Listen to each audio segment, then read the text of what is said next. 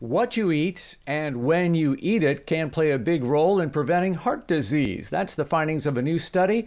So let's learn more about that. I'm Lee Kelso. This is HealthCall Live Online, the place for extended interviews heard on our weekly radio broadcast, the HealthCall Live Radio Hour. Let's get to the lead author on this study, and he is Dr. James O'Keefe, MD. He's director of the Preventative Cardiology at St. Luke's Mid-America Heart Institute. He joins us live this afternoon via Zoom. Good to talk to you today. Hi, Lee. Glad to be here. I appreciate that. So this is really pretty interesting. So we're saying now that a particular diet combined with intermittent fasting seems to be the magic ticket here. Tell me more about this. Well, diet is always a controversial topic, and partly because everybody kind of has their own very deeply ingrained sort of notion about, what works, and there's so much conflicting evidence and reports, so that, and it's also made more difficult by the fact that a lot of people are out there touting diets with a lot of sort of enthusiasm without much evidence. But for the average person on the street, they don't know what to think, so they just keep bumping along, eating the same old sad diet, that standard American diet. And so what we wanted to do, I'm a cardiologist. My passion is really prevention, and diet is arguably the most important. I mean, right up there with relationships, okay? Diet would be among the very most important factors for determining not only quality of life, but, longevity, quantity of life. So we thought we would put together what we surmised by studying all the literature, looking at the best evidence for the diets that improve longevity, heart health, and overall sense of well-being best. And we put that in, and it's in the journal of the American College of Cardiology. And the editor-in-chief of that journal, Valentin Fuster, who we sort of jokingly call the Pope of cardiology, he's sort of the unquestioned authority, worldwide global authority in cardiology. He gave it his blessing the other day with, when this came out, saying that, this is really an authoritative document. So we're hoping that this will become like the de facto diet of the American College of Cardiology, which we think it deserves to be, considered by anybody who's interested in health and well-being.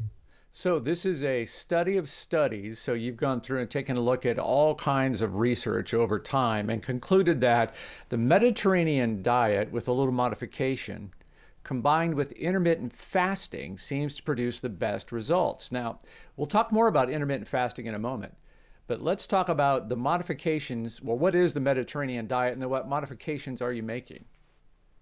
Yeah, Lee, the Mediterranean diet is sort of a vague concept to a lot of Americans. In fact, a lot of Americans, when they hear Mediterranean diet, they think, oh, that's great. I love pasta and pizza and white bread. Yeah, count me in. I'm all for this. But what we're talking about is the traditional Mediterranean diet followed by cultures living on the shores of the Mediterranean for millennia. And it's important to point out, these weren't the aristocracy of the Mediterranean cultures. These weren't the Roman emperors and the kings. These were the Mediterranean peasants. They would fish for their animal protein. They would grow vegetables in their garden. They would grow olive trees. There's a writer, Elizabeth David, calls the Mediterranean diet comes from the land of the sun and the sea and the olive tree. And so they would, they'd grow their own grapes in their vineyards and their own olives and make olive oil, and they'd eat a lot of vegetables, and they'd eat fish and seafood, and they'd grow a lot of nuts growing there. And so this is the essence. There was some whole grains in there too, and legumes. Legumes are an important part of it. They didn't eat much butter. The cheese they ate was soft, white cheese, like mozzarella, tends to be lower in fat and higher in protein.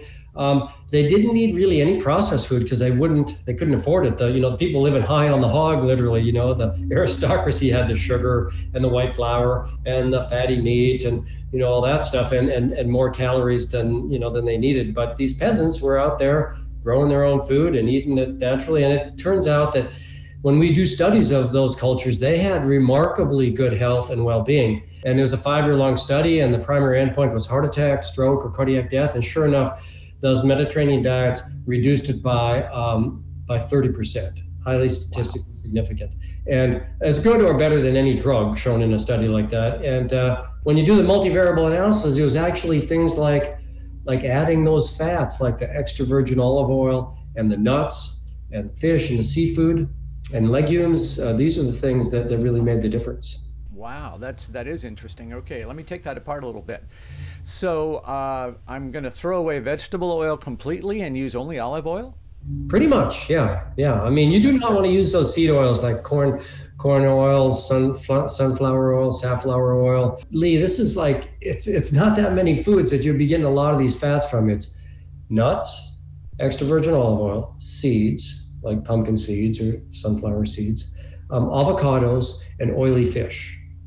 Okay. 5 things. If you can eat a lot of those, I mean, up to 45% of your calories from that source, you're on the right track. Then you eat a lot of non-starchy vegetables. You eat some seafood and fish. The beverages of choice are water and more water. Sparkling water is fine. No sweeteners, no coffee and tea in the morning. Again, no sweeteners.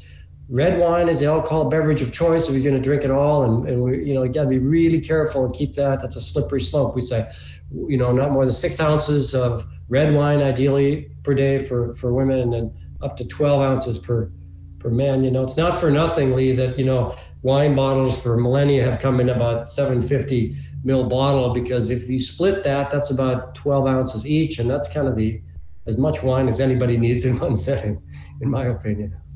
So let's talk about the nuts for a second. In this country, we think peanuts, but peanuts are actually a legume, not a nut. You're talking about actual tree nuts here, right? In that study, it was tree nuts. But to be fair, in the traditional Mediterranean culture, they ate a lot of legumes. And peanuts, they're not quite as good as tree nuts, but they're still like these. If you're on a road trip and you pull over into a fast food, a convenience store to gas up and get something to eat, that's one of the few safe things you can count on in a convenience store is nuts.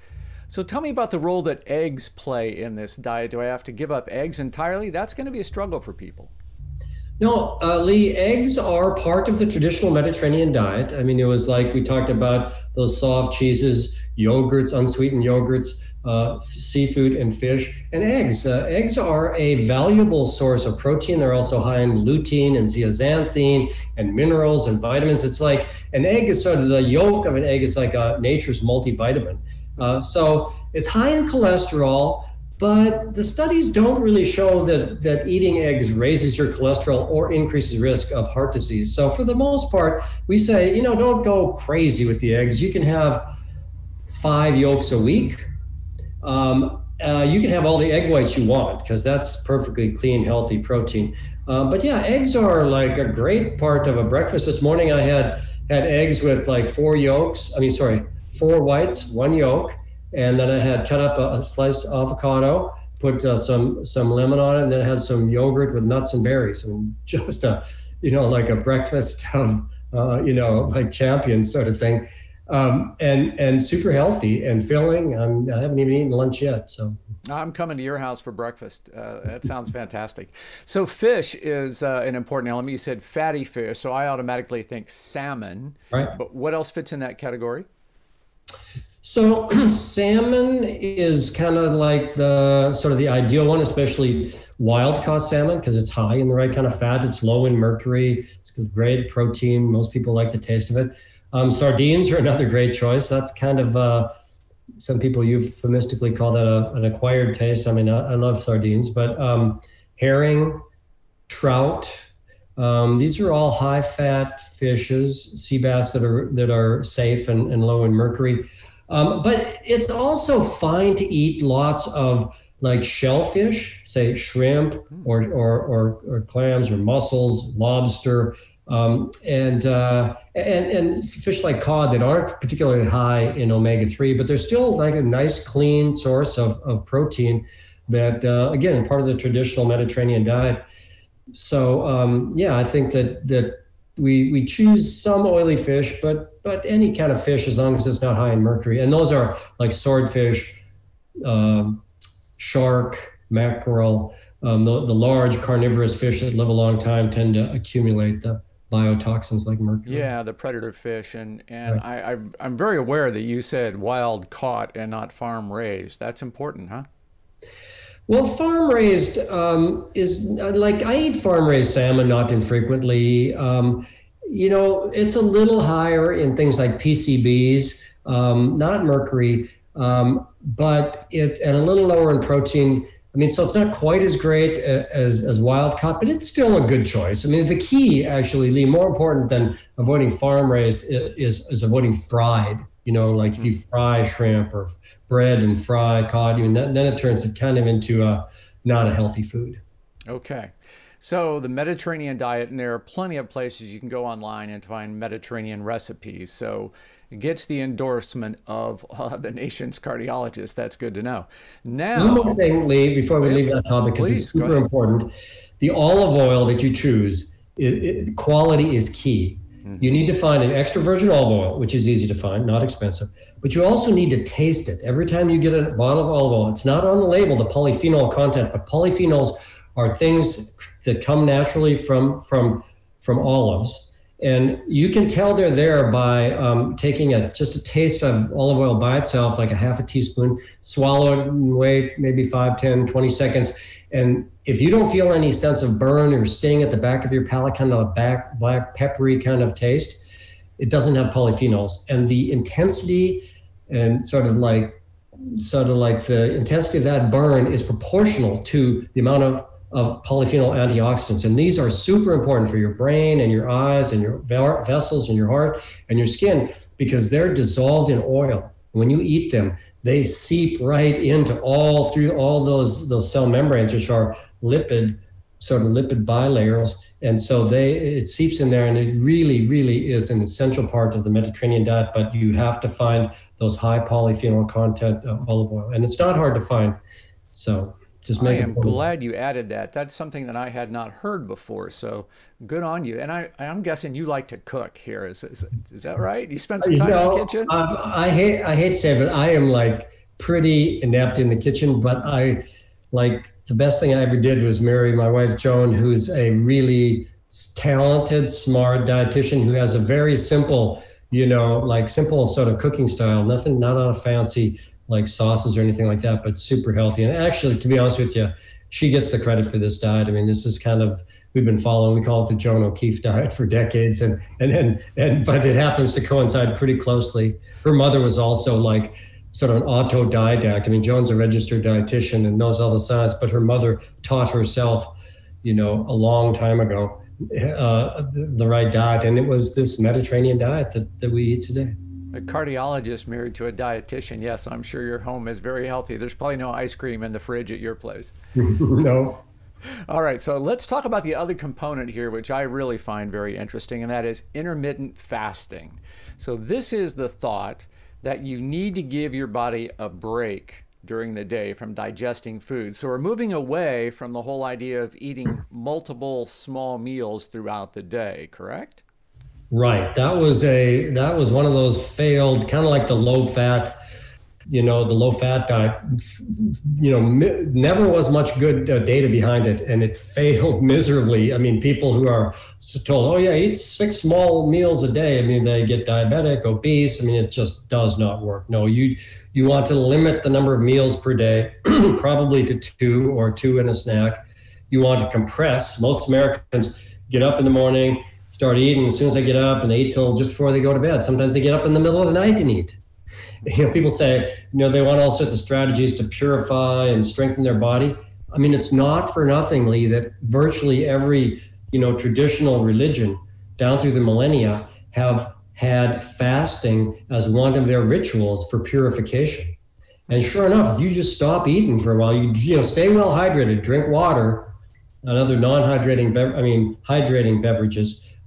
But if you can start off with 12 hours, so if you eat breakfast at 7, finish by 7 p.m., and then narrow that, to squeeze those together gradually to get to even 8 hours of eating during the day. Then you can have beverages in the other parts of the day, whether you want to eat early in the evening, a late breakfast, or combine those two. But if you can get to 8 or 10 hours of eating window, and at least 14 to 16 hours of fasting, it has remarkable benefits, both for burning off belly fat, improving brain health, probably reduces cancer, lowers blood pressure, you sleep better. I mean, there's a lot of benefits. And to be honest with you, the science is still emerging, but we have had enough studies at this point to endorse this. And we think that, again, we've been doing this in around our house for, increasingly for the past 5 or 10 years. And I think I can personally attest it's great for sleep.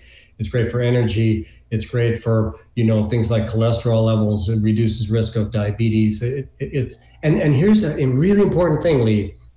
Unlike most diets, this one, you sort of intimated this earlier, is when you eat or when you don't eat is probably at least as important as what you eat. So when you narrow that time window of consumption and let your body clear all the smoke out from burning those calories, literally there's free radicals, oxidants, billowing through our system for hours after we eat. And of course we need to eat, we need that nutrition, we need, we're energetic beings, but we also need a time to clear that metabolized stuff, the smoke out of your system, the debris. And when you do that, it changes the hormones around. Your insulin levels come down, your cortisol levels come down, so you're not hungry all the time. Well, I myself am on a 16-8 fast and have been for some time, and I completely agree. After you adjust to it, it is not hard. So I don't eat anything after 7 p.m. and then delay breakfast until 10:30 the next morning, and it just seems to work for me. I'm pretty comfortable there. Perfect. And can't you attest to, Lee, also that when you do that and you give your body some time to metabolize that, it's easier to sleep well when you're not digesting food that you've recently consumed. Yeah, well, I'm a big nerd. I track sleep every night using an app. And yeah, I have I'm above average across all the sleep profiles. So I concur with you. I think it really does make a difference. But let's go back and talk about why this is helpful. My understanding, correct me if I'm wrong, because I may well be, but my understanding is that when I'm not forcing my body to produce insulin and release insulin in my system, the cells in my body kind of, after they're through digesting, sort of go into cleanup mode and sort of wash away the ash of all of that metabolism during the course of the day. Do I have that anywhere near correct? No, that's a very good analogy, and it's close to the reality. Like when you put calories into this Krebs cycle that burns the energy and gives us the ATP, the chemical energy to fuel everything from our thinking to our muscle action to everything, to tissue rebuilding to our immunity, there's smoke that comes off and debris. And when we stop eating for a while, that clears, and your system, the immunity is better, everything's better. Your sugar, insulin levels come down. But the other thing that's important about it, Lee, too, which is a hormonal thing, is that when you stop eating, your insulin levels come down.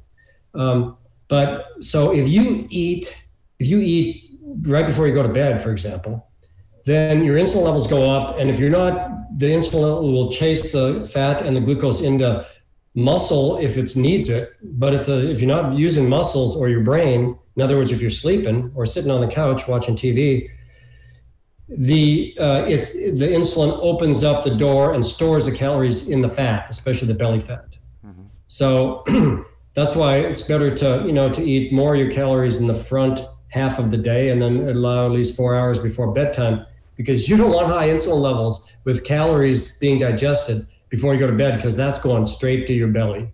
That's where you get the belly fat. Man, that'll be a big motivator to people. So I think you just told me that intermittent fasting fights belly fat.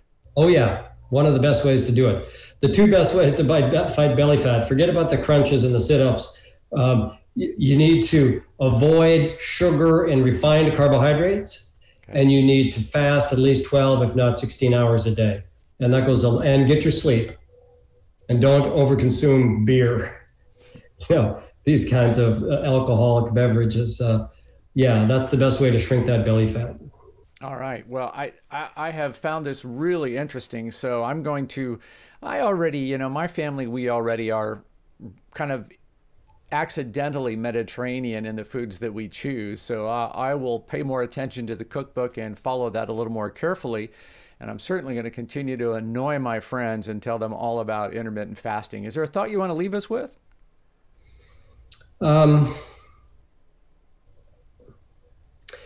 Well, I guess just a couple of practical things is that and with this pandemic, we should be eating at home more often. And so it is a perfect time. Now, it's one of the silver linings of the pandemic is you can get at home, you can eat healthier, you can keep the serving sizes more reasonable, and you can kind of schedule your day. It's easier if you're working from home to kind of get into these healthy habits that maybe can carry over once we have this pandemic in the rearview mirror. But yeah, there's never been a better time to focus on healthy habits. Excellent. We'll leave it there. That is Dr. James O'Keefe, Director of Preventative Cardiology at St. Luke's MD Mid-America Heart Institute, and the lead author on a study that says the Pesco Mediterranean diet combined with intermittent fasting is the best approach to fighting cardiac disease. Doctor, thank you. Great. Thanks to be here.